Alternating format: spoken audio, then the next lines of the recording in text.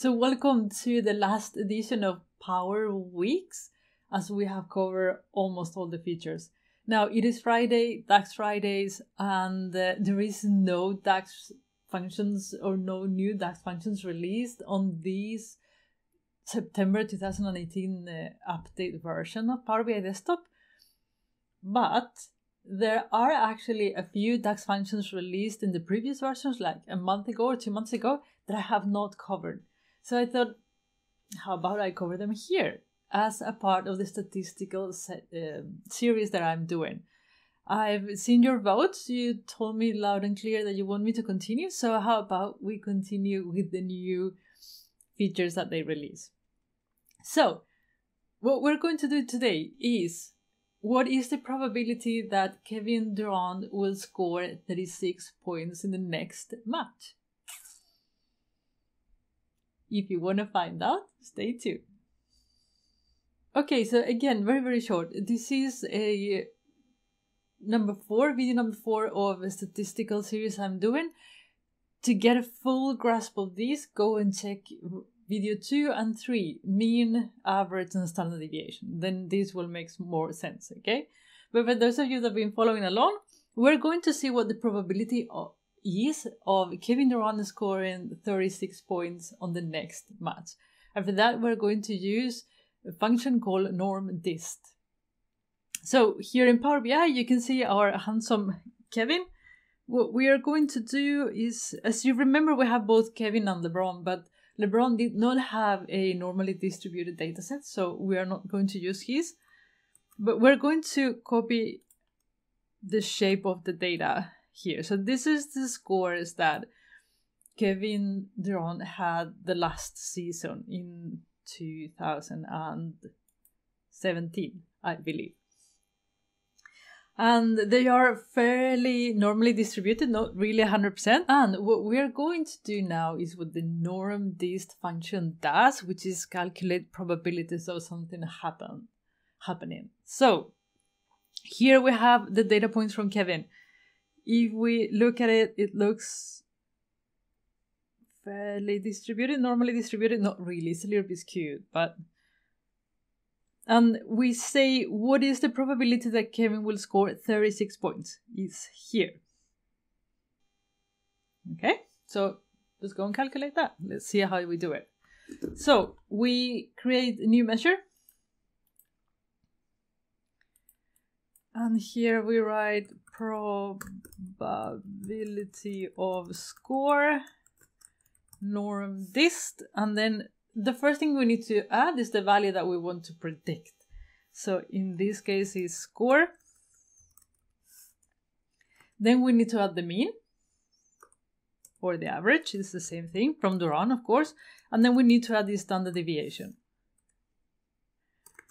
Now, the next thing is cumulative. And there are two options there. You write true or you write false. If you write true, it means that we want the values that are equal or below the target. So here is our target at 36. It means that we want to know the probability that the value will fall somewhere in there. That is for true. If we write false, we are asking, will it be 36? Exactly 36. I mean, it's not possible to really calculate exactly 36, but like it's a smaller range, like better confidence interval, that would be it. Okay, so that's now you know what you have to add in that third parameter. So true, less or below.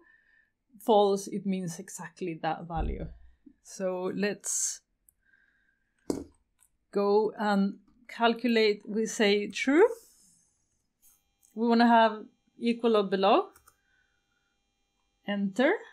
And now here we have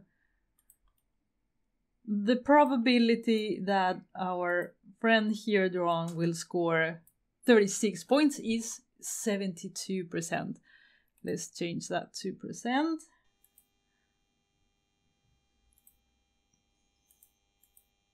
Come on. Percent. 72.22%. Yay! We know. Now we know. Okay. Awesome.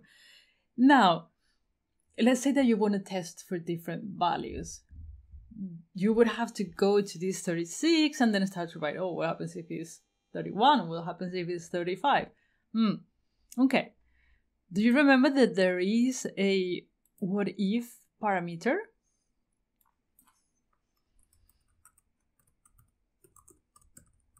That is what we're going to create, and we will have it minimum 30, maximum 40.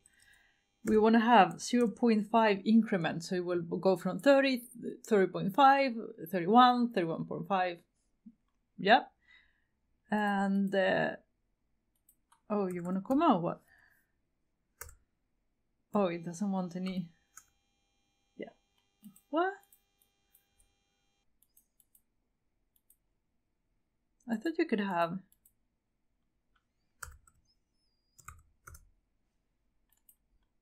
Okay, let's do it one by one.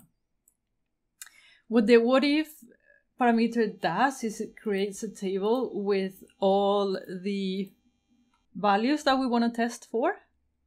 Let's go in there. Here we have all the values that we want to test for, and it added a slicer. We told them we want the slicer. So now here you can pick the value that you want. This is super cool. And now we're going to create a new. You can modify that, obviously. I'm just going to create a new, so slicer. And here we're going to have the measure that the what if parameter created for us, which is probability of score probabilities value, I think. Score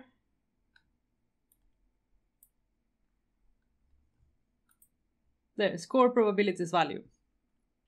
Okay, and now we go in there, probability of score slicer. So now we have our slicer, we have our card. We want to format, of course, that is a percentage again.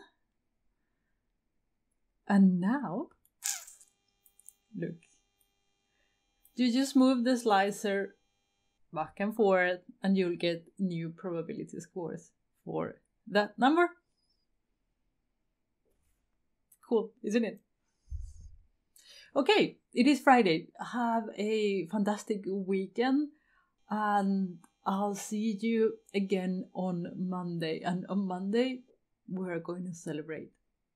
Until then, take care. Bye.